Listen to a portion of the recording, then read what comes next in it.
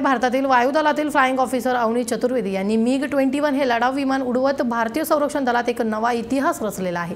19 फेब्रुवारीला गुजरातच्या जामनगर येथील हवाई तळावरून अवनी यांनी फायटर एअरक्राफ्ट MiG-21 बिसनच्या साथीने आकाशात झेप घेतली।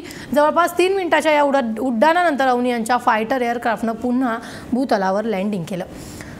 चौकटीबद्ध करिअरच्या वाटेवर न जाता वेगळ्या दिशेला गेलेल्या अवनी यांचा संपूर्ण देशाला गौरव वाटत आहे। भारतीय हवाई दलातील लढाऊ विमान उडवणाऱ्या अवनी या पहिल्या महिला ठरल्या असून सध्या त्यांच्यावर कौतुकांचा वर्षाव होत आहे।